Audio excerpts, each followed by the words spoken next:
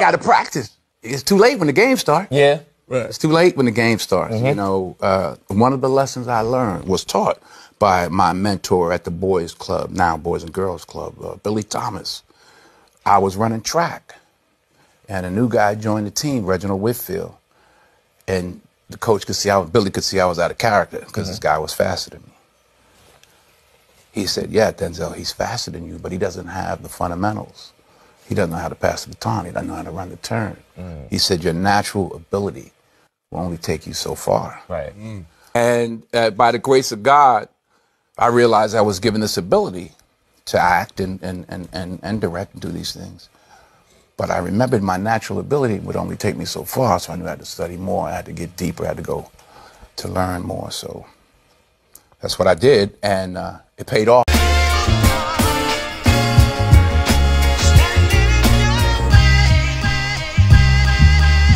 Now I will never be your hater, I'm your biggest fan. I hope it falls into place just how you planned it. Life could put you in a pickle, just make sure it's kosher. Lean on me like Bill Withers until you smell the roses. What's happening, fam? L.A.R. movement still moving. Subscribe or die trying. You got to practice on greatness or practice towards greatness. Shout out, great point of view by Denzel. I'm going, like, when I was younger, people told me, if you don't put the work in, you're not going to get anything. So, and we all have certain things that we can do better than other people or easier than other people. But we got warned about that. That same thing, like, okay, so you can do that better than these people. So what? Because if they can outwork you, they'll outproduce you. So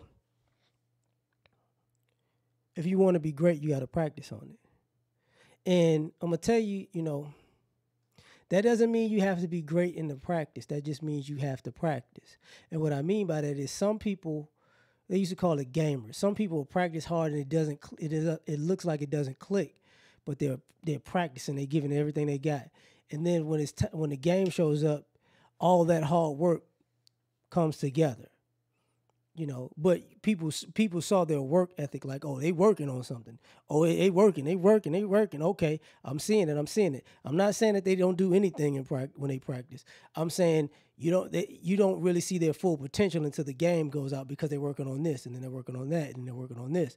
And then they use all of these things when the game starts. And I'm talking about the game, but also the game of life. And I never forget, like, part of what he said about, when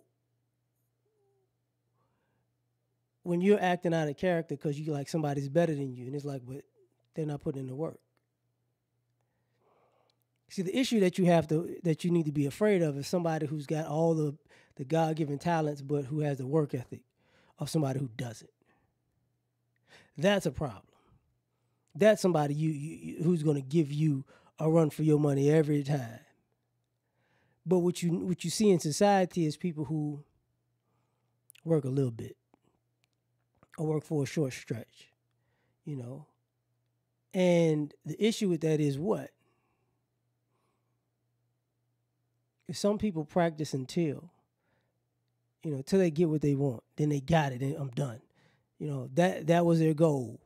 And other people practice for a short term, but other people practice for a long term. Now, I'm going to expound on it in this way. When I say the game of life, how many of us practice on being a better person? And that's what struck me about this scenario was a lot of us play in life like this in a sense of, I'm going to wait till I die. Because that's when, or near death, now I'm going to practice on being a good person. Now, I remember Sinbad, the comedian, talking about this when I was younger, and my grandmother just started busting up laughing because he was like, your parents are different when they become grandparents. I'm like, who is this person? And, it's like, I got it. I figured it out. when they young, they mean, but when they old, they nice because they trying to get in the heaven. And my grandmother just bust up laughing. She's like, yeah, you know what? That's what we doing. We remember all that crazy stuff we did. Now I'm going to be a good person. Now I'm practicing now. But some of us, we're not fully practicing like we should. Another thing that goes on that, a lot of times we don't talk about is at the end of the day,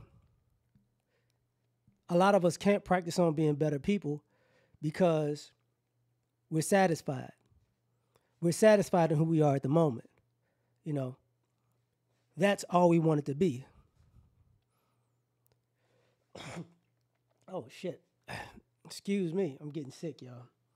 But what wound up happening is this. If you practice on being a better person, then that's who you become. They talk about that what is that? It's that quote where who do you feed more? Do you feed the good in you or the bad? And that's practice, And some of us, we feed, and I hate to say this, but we got to get there.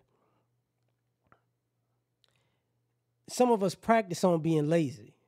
See, laziness is not a inherent thing. It's something that you practice, that you work at. And laziness becomes a part of your life because you've put in the work to become lazy. So now everything you do is lazy.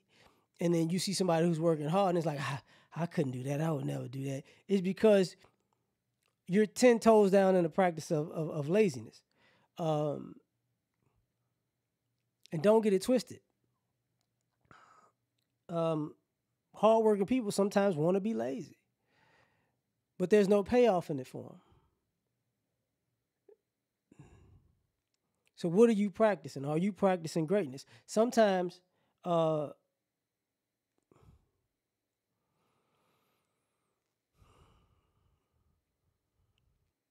don't want to do it, but sometimes we're practicing out of spite, kind of like what Denzel was talking about. He saw the guy was better than him, he got out of character. So I'm practicing because now I know this person can't run the curve and they can't do the baton and they can't do this and they can't do that. So I'm banking on the fact that I'm going to be better than you. You my rabbit. If y'all don't know what that is, like if you see a greyhound race or a race at a racetrack with greyhounds, they put a rabbit on the thing. So they're chasing a rabbit on the track. So a front runner, somebody, if in track people call a person a rabbit, the person that gets out the fastest. That's the bar that you're chasing. So when it comes to greatness, it's the same thing. Some people are the rabbit. Now, I got to say this because if you're practicing on greatness, your imagination has to go with you. Because what if you work to be the best where you're at? Now you got to imagine the people who are better than you where you're not at. Because if you're willing to do all these things to be great, what do you think people that you don't know that have the same mentality are willing to do? You're going to eventually meet. So are you practicing for that interaction? Kind of like, excuse me, if you watch Netflix, you watch Baki. Him and his father, Baki was using his imagination. I got to fight this person. He was imagining things, to push himself. And that's what people do. But I'm going to leave it at that. You tell me what you think. Like, share, subscribe, or die trying. Catch y'all on the next one. Peace. You